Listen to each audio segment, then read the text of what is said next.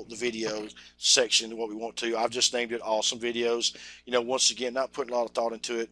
Going to change that later probably.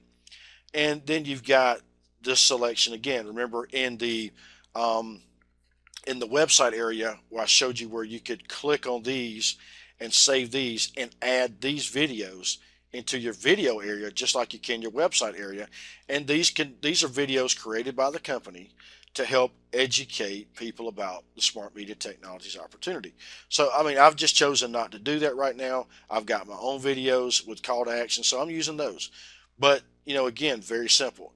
And just like with the websites, you can create the category just like you would, and then you know you can upload the videos into the category. Now what's different about this is if say if I create the category here, and then I can use the drop down and I can select what category that I want to upload the video into, so I don't have to actually open up the category like we did with the websites feature.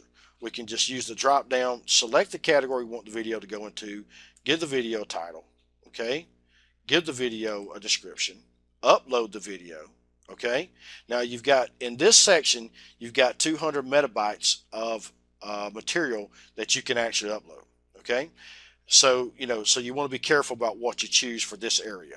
So you know, you find the file again directly from the MP4, the AVI, the FLV right here.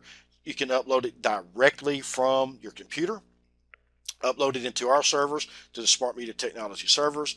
Once the video generates, just like with YouTube, you're going to have a selection of thumbnails that you can choose, and or you can upload a thumbnail for the video. Okay, and again, it's that 128 by 90 pixels that you have. So again, if you don't have any images that size, just Google image resizing software or OrphanView or Fastone or any of those. Those are really good ones that I use.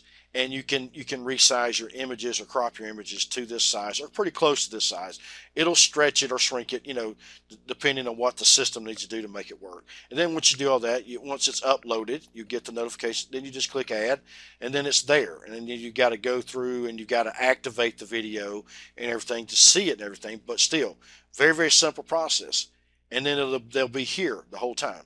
And again, these videos are on the dynamic bar. So these travel wherever your free members travel. So, you know, all the content you want to give them will be stored in this dynamic bar. And I hope people are starting to see the power of that. So it doesn't matter what you're doing.